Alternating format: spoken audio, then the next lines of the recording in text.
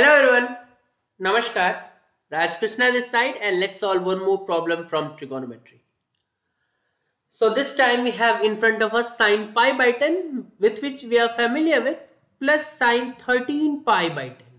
Okay. So what happens to me is I'm more familiar with degrees as compared to radians. So pi by 10 I'm comfortable with because I in degrees also know it is 18 degree.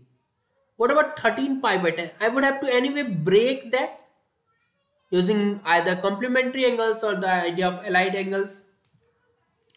So to do so, what thing I will use is something I get confused most often. So what I do, I simply change, roughly think of that in degrees because that looks better to me. So pi by 10, it is 18 degrees. Okay. So 18 multiplied by 13 is there. So 18 into 10 is 180. 18 into 3 is 54.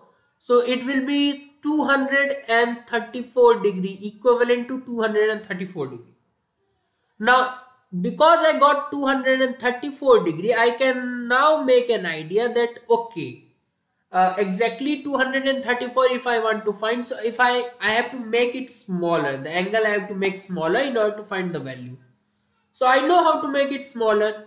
I can either write this as 180 plus something or 270 minus something.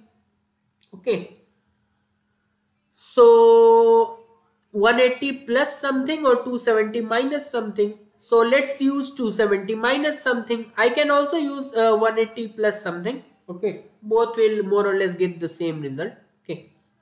So if I use 270 minus, so I will have to use 6 will make it 40 and 36.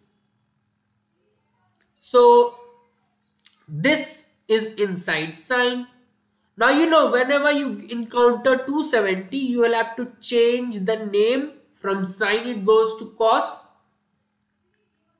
And what about sine in the third quadrant, because 270 lies here and minus 36, that means you are going in the third quadrant. Add sugar 2. So in third quadrant, tan and cot are positive. Definitely cos is going to be negative of 36 degrees. Okay. This is what I got when I used 270 minus. Now, if I had used sine 180 degrees and this is plus 54 degrees, then what?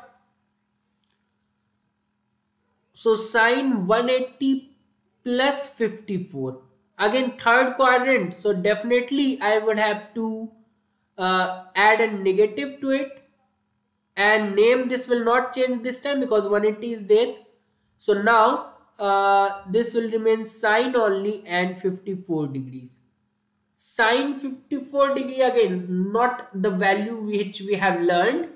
So again with the help of complementary angle I will again change this, because I can write this as sine 90 minus 36, and sine 90 minus theta is cos theta, so minus cos 36 degree. Same thing you are getting. Because look, what angles we are familiar with. We are familiar with sine 18 value, we are familiar with cos 36 value, we are familiar with sine 36 value, we are familiar with cos 18 value.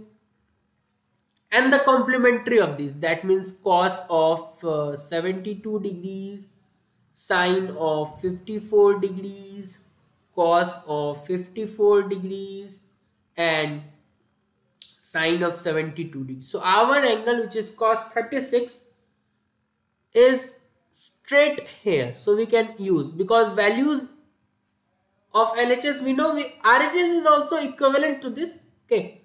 So no need to think. Sine 54 is also the same. So I have now successfully changed. We would have used sine 54 again. But those values we don't remember directly in our mind. So whenever it comes to our mind will first go to the value which I have written in the left hand side, and if it doesn't find, then it will think, okay, let's find the complementary. So that's how my mind works. I'm not known to you. So I have successfully got cos 36. Cos 36 value is similar to sine 18. Sine 18 is root 5 minus 1 by 4. Cos 36 is root 5 plus 1 by 4. So whatever is written is minus of cos 36. So if I change it in degree for some time, so sine 18 degree, this is minus of cos 36 degree. And this I am working with LHS right now. Okay. So sine 18 value, as I told you, under root 5 minus 1 divided by 4, and this is under root 5 plus 1 divided by 4. Better use brackets this time. 4 comes as an LCM. Under root 5 minus 1 minus under root 5 minus 1. Okay. So there you go. This gets cancelled. Minus minus minus minus minus minus minus minus 2 by 4. So this gives you minus half, which is your RHS. So this portion was not. But to think that how to change this, because now if you think of making this pi by 2 because you exactly don't know what this angle is if it is written in terms of radians, but whenever I converted this in terms of degrees, if it's a small angle, then okay, we can make a sense of what to do next. Okay, from here I usually don't get an idea how to move ahead, but when I change it in terms of degrees, I get a flow as to how to make it. So this is what I wanted to teach you with the help of this problem. So that's it from my side. Thanks again.